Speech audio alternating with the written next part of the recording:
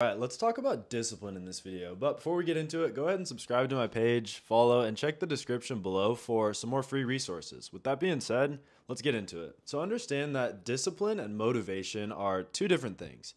Motivation is doing what you feel like doing, whereas discipline is doing what you know must be done, regardless of how you feel.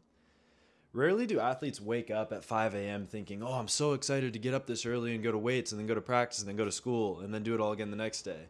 It's very often you're going to find an athlete like this. But what separates athletes is having the discipline to do it regardless of how they feel. Understanding that, okay, I don't feel like I really want to do this, but I know that I must do it based on the goal that I set for myself and the commitment that I made for myself.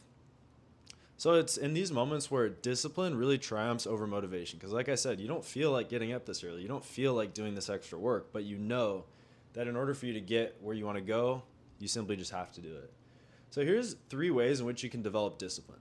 First, you need to figure out what your goals are. Like, what do you want to achieve?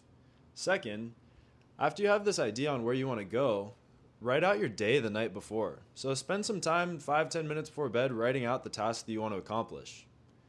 Step 3, don't negotiate with yourself. You've already set this goal in your mind. You've already written out your day, so you know what you must do. Now don't negotiate with yourself. Don't hit that snooze button because you know that this is what it's going to take for you to reach your goal. And this is the discipline that you need to develop. But understand at the same time that there's going to be days where you fall short. But also understand that the more days you fall short, the more you're falling behind the best version of yourself.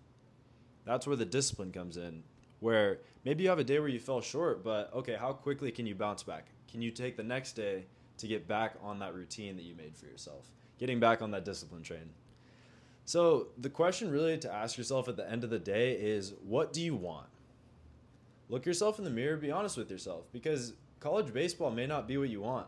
It may be a cool thing, you may be motivated, you may feel like you want it, but are you going to be disciplined enough to take those steps in order to actually make it happen? So ask yourself that. What do you want? That's the question, and like I said, go check out the description. I'm going to include a few more links with some free resources for you guys, newsletter, Instagram, Facebook, all those good things. So appreciate you watching, and we'll catch you guys on the next one.